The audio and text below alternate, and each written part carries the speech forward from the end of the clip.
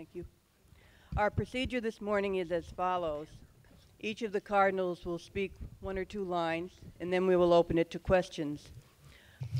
I would just say that in the address our Holy Father gave this morning, that there's something he said that I think really rings true for all of us, and that is that he compliments our Holy Father for leaving as his legacy a church that is more courageous, a church that is more free, and a church that is younger.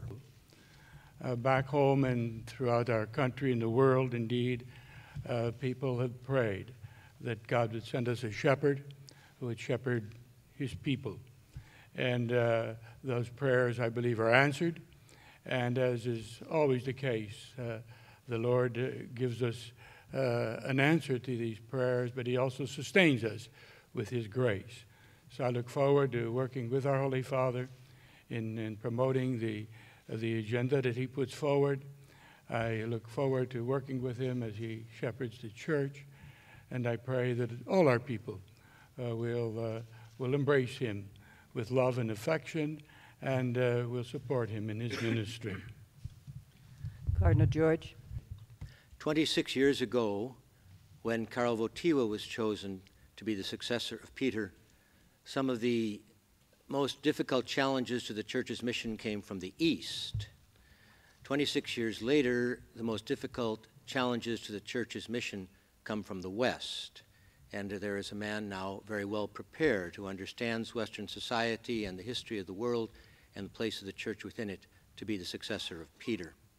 Sometimes I think in covering events and people, in order to create something clear, a certain aspect of someone's personality or a single dimension is chosen.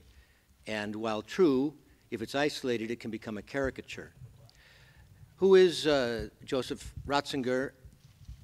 I'd say 2 things that were told me in the last couple of months. One was by a friend from France, a layman, whom I spoke to yesterday, who said, "You have chosen a humble genius."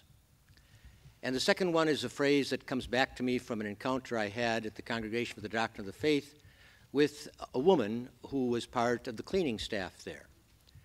And speaking of Cardinal Ratzinger, she said, "Lui è un vero cristiano." This is a true Christian. Hello? 1, 2, 3. You may have to push something.